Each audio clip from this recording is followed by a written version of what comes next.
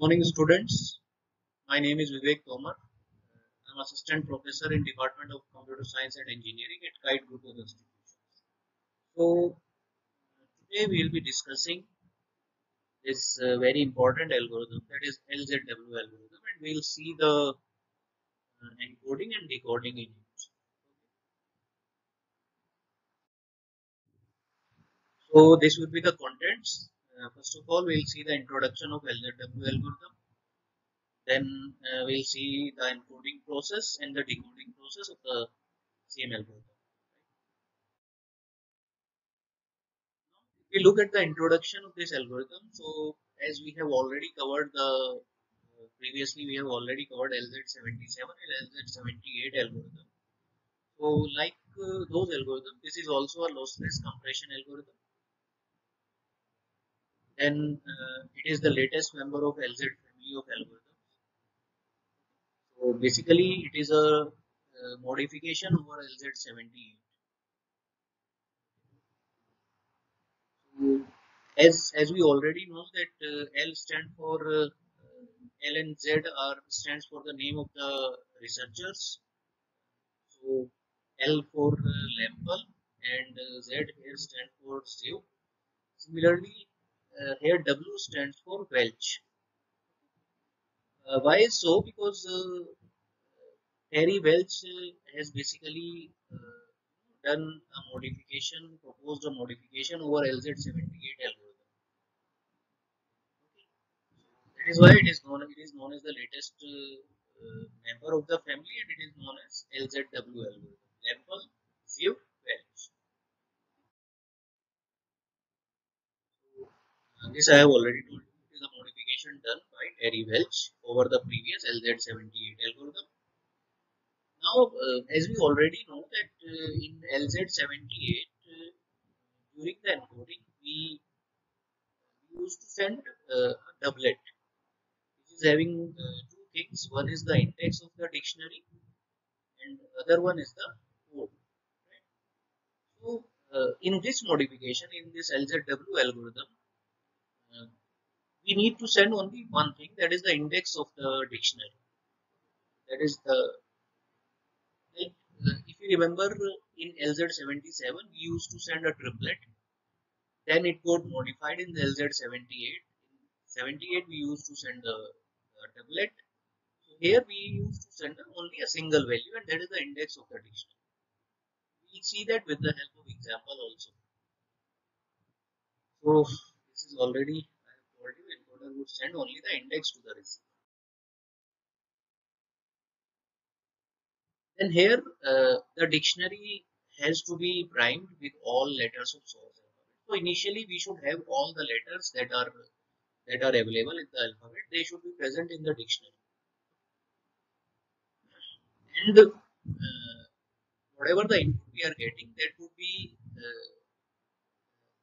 accumulated at the encoder end, and it would be contained in the dictionary. If it is if whatever the letter you are getting in the input stream, whatever the letter we are getting, if it is not there in the dictionary, then it would be concatenated with the existing pattern, and then it would be added to the dictionary.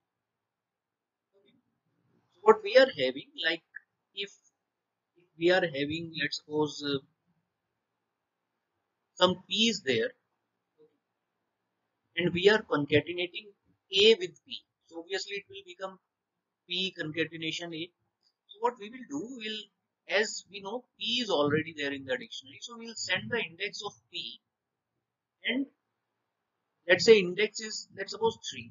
So we'll send this 3 and this p concatenation a, this will be added to the dictionary. So this is how dictionary will get updated in this LZW. Let's take one example. So this is the example of encoding. So what we need to encode, we are suppose we need to encode this pattern, and we are having this initial dictionary. So obviously this dictionary will get updated, right? Now how it will proceed? See, first letter in the input string is W. So what it will do, it will check in the initial dictionary, as we can see W is already there. So in that case, now we will take one more character into this, one more letter into this. So now we'll consider W and A. Why we are considering W and A? Because W is already there. Now see, W and A is not there in the dictionary. So what we will do, as I have already told you, we will send the index of W. So index of W is 4. So we will send 4 and add this WA to the dictionary. So next entry in the dictionary, so index is 5 and the next entry would be W and A. Right? Now we'll move ahead. So next we'll consider A. Now again, A is already there in the dictionary. So what we will do now, we'll consider two letters. That is A and B. Okay, so these two we are considering, A and B. So A and B is not there in the dictionary, so we'll send the index of A. A ka index is what? 1. We'll send 1, right? And add this A, B to the dictionary. It will become 6 and here it will become AB. So this is how dictionary will get populated, right? Similarly, we'll move ahead. Next is B. Okay. So B is already there in the dictionary, right? So what we will do, we will consider two letters, that is BB. We will consider. Okay. Now BB is not there in the dictionary, so what we'll do, we'll send the index of B. Index of B is what? 2, and add this BB to the dictionary. So dictionary, in dictionary next entry would be BB at the index 7. Then we'll move ahead. We'll again consider this B. This is already there. So we'll consider two letters, two characters. So it will be B and A. B and A is not there in the dictionary. So we'll make the entry, that is 8. Here it will be BA. We'll send the index of B again. So it will be 4122. Next we'll consider A. Now A is already there. Okay. So we'll concatenate A with W. So it will become AW, which is not there in the dictionary. So we'll make an entry in the dictionary. So it will become index 9. Entry will be AW. And we'll send the index of A. That is what? 1. Right? Then we'll move ahead. Now see. Next is W. So W is already there. So we'll consider W and A. Now we can see WA is also there. So here we'll take one more character into it. So it will become WAB. Getting my point? Why we are taking WAB? Because W is there, WA is there. So now we'll consider WAB. So every time we are populating the dictionary, right? So WAB will make the entry as 10. That is WAB, and we'll send the index of WA, right? So WA index is 5, so it will become 5. Next we'll be having, now we'll consider the last character. Whatever we have considered previously, we'll consider only the last letter. So again it is B. So here you can see, now we're considering B. B is already there. Then we'll take two characters, BB, which is also there. Now we'll take three characters, that is BBA. Now BBA is not there. So we'll make one entry, BBA. And we'll send the index of what? BB, which is 7. This is how encoding will take place. So the dictionary will get populated, right? And as we are getting the different inputs, so it will get populated. Now see, next we'll consider A, right? A is there. Then we'll consider W also. AW is also there. Then we'll take 3. So it will take AWO. Now see, AWO is not there. So we'll make one entry as AWO. Okay. And we'll send the index of AW, that is what? 9. Now next is, we'll consider O. O is already there. So we'll consider two characters, that is OO. OO is not there in the dictionary. So we'll make one entry as 13 as OO, and we'll send the index of O, that is 3. Right? So this is This is the output of the encoder. After encoding, we are getting this output. We can see, yes, we are getting this. Now, next process is decoding process. Now, suppose encoder has produced this output, and now we need to decode it at the decoder set. Now, remember this thing in whether it is whether it is LZ77, LZ78, or LZW, in any of the algorithm, the dictionary has to be maintained at both the ends, at the sender end, encoder end, as well as the receiver end. Similarly, in this LZW also, as we have already seen during the encoding process, we need to create one dictionary. We are creating one dictionary and then we are populating that dictionary. We are updating that dictionary, right? Same thing we'll do over here also. In decoding process also, the dictionary will get populated, right? So again, this is the encoder output. And this is the initial dictionary. Initial dictionary is like whatever the letters we are having in the alphabet, that all letters should be there in the initial dictionary. So, or you can say like this initial dictionary will be shared between the sender and the receiver. You can say encoder and the decoder, right? So again, we'll start now. See, first index is 4. Now I can see here against this index 4, what letter I am having? W. I'll get W here.